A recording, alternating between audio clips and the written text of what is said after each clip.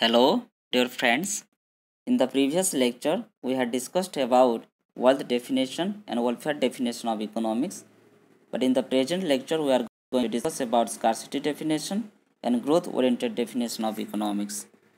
Now let us discuss scarcity definition of economics, which was propounded by a prominent British economist, Professor Leonard Robbins. He has given a precise, scientific, and more exact definition of economics in his famous book, Nature and Significance of Economic Science, which was published in the year 1932. His definition is completely different from the earlier ones. According to Robbins, economics is a science which studies human behavior as a relationship between ends and scarce means which have alternative uses. In this definition, Robbins has used three basic concepts such as ends, scarce means, and alternative uses.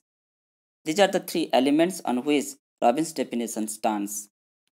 Here, ends imply human wants, scarce means refers to limited resources, and alternative uses connotes that we can put the limited resources into several or multiple purposes. This key concept would also be vividly discussed in the key features of this definition in the next slide.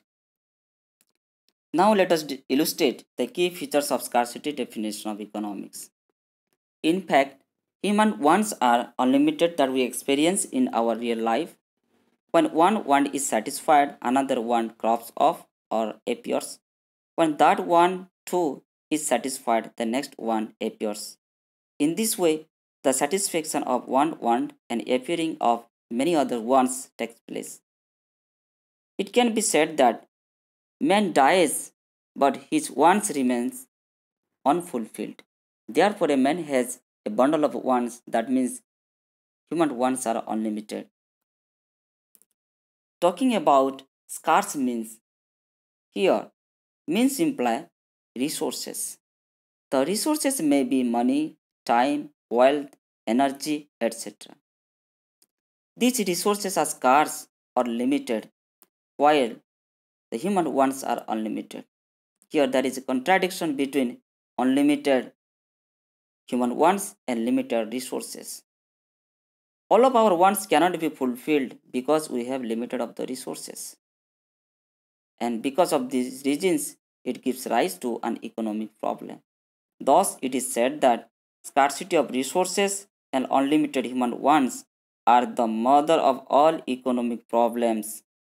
If the resources were unlimited or plentifully available, there could be no economic problem, and as such, anyone could be satisfied at any time. Since the resources are limited, we are forced or compelled to choose the most urgent want and postpone the less urgent want.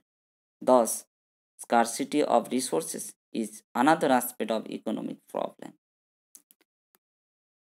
With regards to alternative uses of means, we can say that the scarce resources have alternative uses. That means the resources can be put into several or multiple purposes. In this connection, let me give the example, that is land. Land is a resource which can be used for the several purposes like for growing the crops, for construction of the building, for making the brick.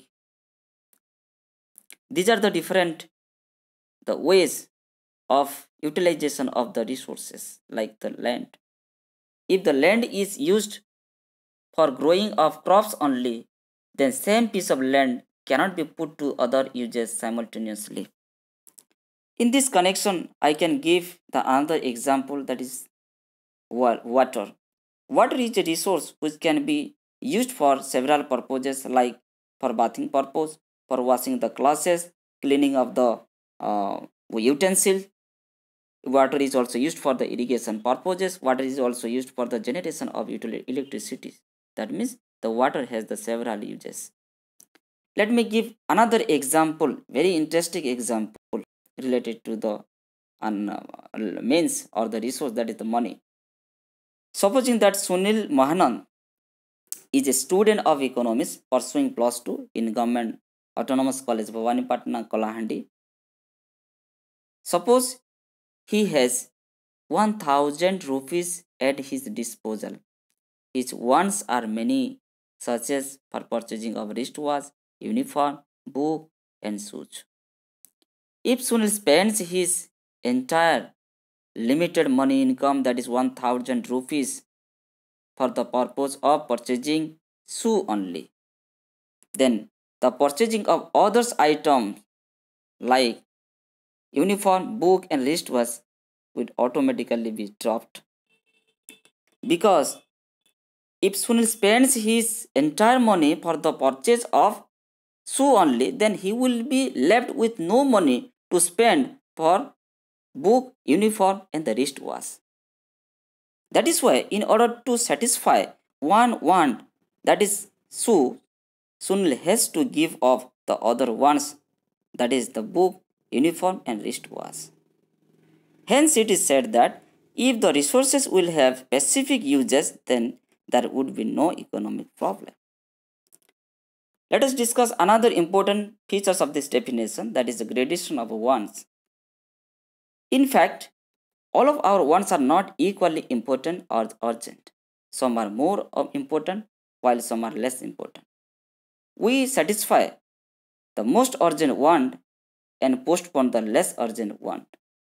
We can make the gradation of the wants on the basis of urgency and the importance. Let me recall the example of Sunil.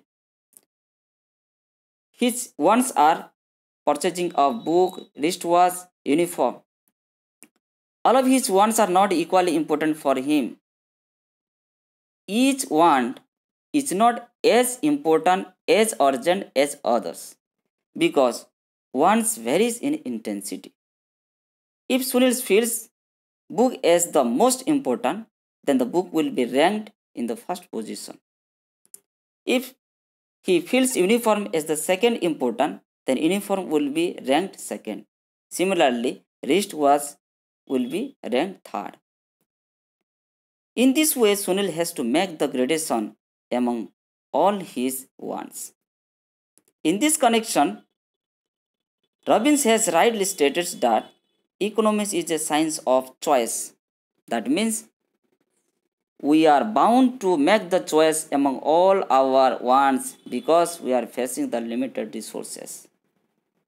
From the above analysis, it can be said that economics is the study of adjustment of limited resources with unlimited wants in the best possible manner so as to derive maximum satisfaction. Now let us discuss another definition of economics, that is growth-oriented definition of economics, which was propounded by Professor Samuelson, who is an American economist and the winner of Nobel Prize in the year 1970. His definition was supported by many modern economists like Bentham and the Ferguson. According to Samuelson, economics is the study of how men and society choose with or without use of money to employ scarce productive resources which could have alternative uses to produce various commodities over time and distribute them for consumption now and in the future among various people and the groups of society. This implies that economics is concerned with the production, the utilization of the productive resources to produce various commodities and distribute them for the consumption among the people in the society. Now let us illustrate the key features of growth-oriented definition of economics. Like Robbins, Samuelson has put emphasis on scarcity of resources, alternative uses of the resource, and unlimited human wants. Apart from this, he has also underlined the fact that the productive scarce resources should be fully and efficiently utilized so that maximum satisfaction can be achieved. Here, the two concepts, fully and efficient, are little bit confusing for the student. So let me give the clarification, better understanding. regarding these two concepts. Here, the term fully indicates that all the available resources will be employed so that no resources will remain unutilized. For example, in a rural village like Sinapalli, 50 workers are available. If the 50 workers are totally engaged in any economic activities without making them unemployed, then we say that there is a fully utilization of the resources. Another concept, confusing concept, that is efficiently.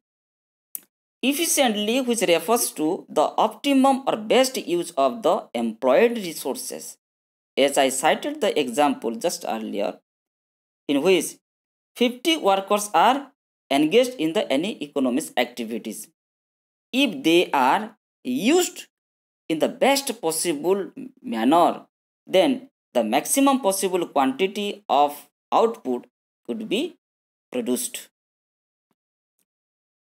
Now, let me illustrate another features of this definition. Economics definition or Robbins definition is dynamic in nature because it not only consider the present generation to deal with the problem relating to production, consumption and distribution, but it also consider the problem of future generation. This implies that the growth-oriented definition not only consider the issue relating to the resource allocation for the present generation, but also the issue relating to the resource allocation for the growth of the future generation. Thus, it is said that economics is concerned with production, consumption and distribution of goods or services. Dear friends, we covered scarcity definition and growth-oriented definition of economics. In the next lecture, I will come up with the very interesting topic, that is, out of all these four definitions of economics, which definition is considered as the best definition of economics, that will be discussed in the next lecture. Thank you very much, dear friends, for watching the video till the end. Please like, share, comment and subscribe my video if you love to it. Thank you so much.